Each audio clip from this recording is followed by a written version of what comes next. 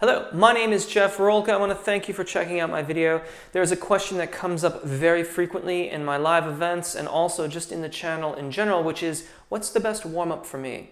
And so I'd like to address that here.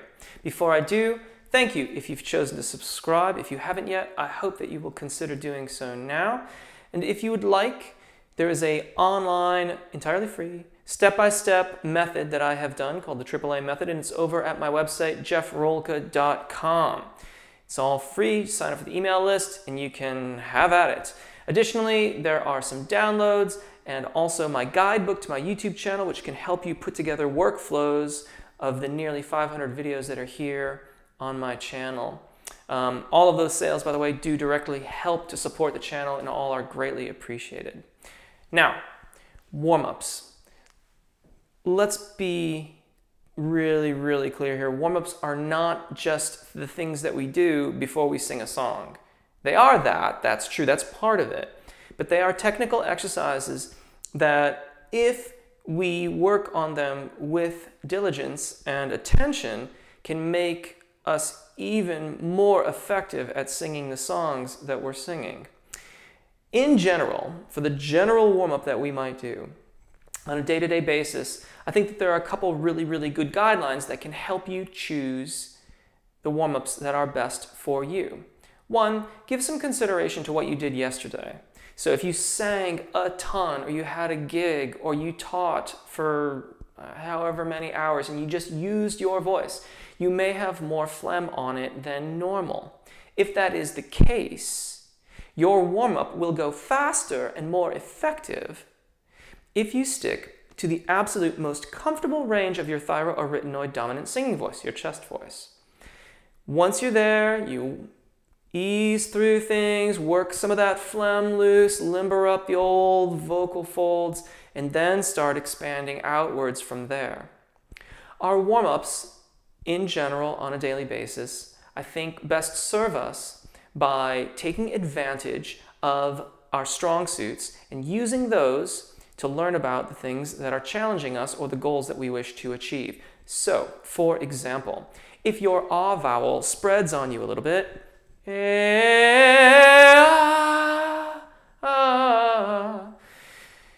then we might best get that in alignment by focusing on the vowels that we do really well with. For example, I showed you there A to ah and it didn't work. Maybe E and ah would work well.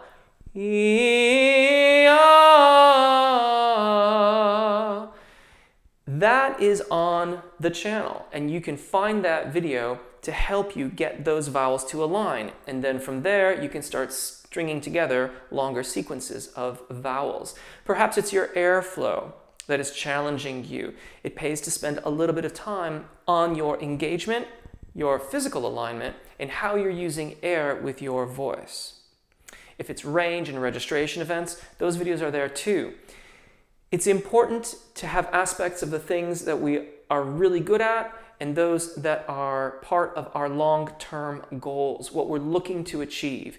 And those, we put those in our general warm-ups that we do on a daily basis. That makes the acquisition of new skills happen in a very organic fashion.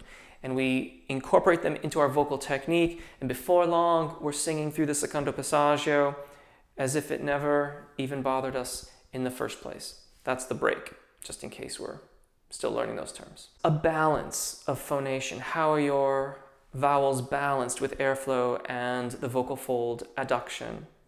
Addressing your airflow and your breathing technique, your posture, and of course, range expansion are all things that are appropriate to be part of our warm-up procedure. There's another aspect to our warm-ups, and this directly relates to our performances, and that is that our warm-ups, to choose the best warm-up, must reflect what is in our songs. For example, let's say you wish to sing Counting Stars in its original key by OneRepublic. The range of that song is B2 to C#5. That's a very wide range. Even if you put it in a comfortable range for your fosh, that's still quite a sizable amount of space that you have to cover. In order to warm up for that particular song, you would do your general warm-ups so that you're limbered up and ready to go, like an athlete stretching and just getting all the blood flowing, as it were. And then you're going to look at the specific skills that are required to cover that range. You'll need to cover some registration event technique for the secondo passaggio. You'll also need to cover airflow and registration technique for the upper register event. You will also need to cover the entire range in your warm-ups. So at some point in your warm-up process, getting ready to sing that song, you'll want to cover at least an octave of space at one time. This is why there are so many warm-up videos on my channel. There are 155 dedicated warm-up videos, and amongst the other playlists that are on the channel, there are scattered warm-ups throughout all of there too. And the reason is because we are served best by being very specific about the warm-up that we choose for the song that we choose. Another example that I've used before is High and Dry. That song stops at a G sharp above middle C. However, for the male tenor, that's about a major second, give or take, maybe a minor third above their secondo passaggio. Endurance exercises to make sure that they can maintain the kind of openness and airflow at that range will be very, very helpful in making sure that their performance of that song comes off as good as it possibly can. Furthermore, it is advisable to try to vocalize a major second to a minor third higher than the highest note that is in the song that you are singing. So again, in the case of High and Dry, G sharp above middle C, so G sharp 4.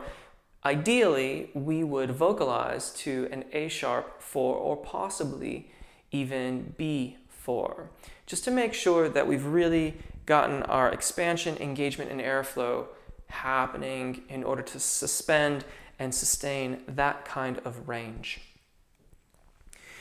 It pays to consider the vowels and the consonants that are in the song that you are singing. If you have particularly challenging groupings of consonants, B's, P's, K's, any other kind of things that really break up the airflow, working those into our vocalizations can help us be that much more effective and be that much more prepared for the song that we are going to sing.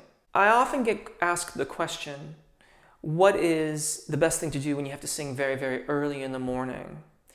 And my general response is to wake up very early, and that is true. But I realized something.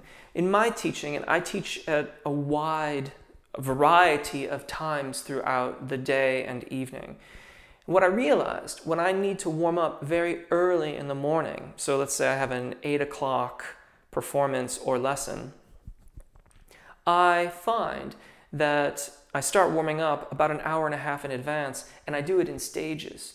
So I'll sing a short exercise and walk away for a minute. And then I'll do a couple more exercises and I'll walk away again. And I just come back and come back and come back and come back, slowly but surely, getting my body and my breath and my voice ready to sing so that I can put my best foot forward in what I do. I do hope this helps. As always, if you have questions or comments, please drop them in the comment section or find me on Twitter at JTRolka. FYI, a lot of the comments are slipping through the cracks as there are a lot more comments that are coming in, which is amazing and I'm very grateful for, but I want to be able to answer your questions. And if I can't find you in the comments, I can't do that. So Twitter is becoming a much more reliable way to find me and ask questions, and I would encourage you to do that. Of course, the live event is every Saturday, 6 p.m. London time here on YouTube, and I would encourage you to come there. There is always an amazing array of questions, and it is a very, very good time, and a lot of fun is had by all. So thank you very much for watching. My name is Jeff. Take really good care of your voices, enjoy singing, and hopefully we'll see you again soon. Bye.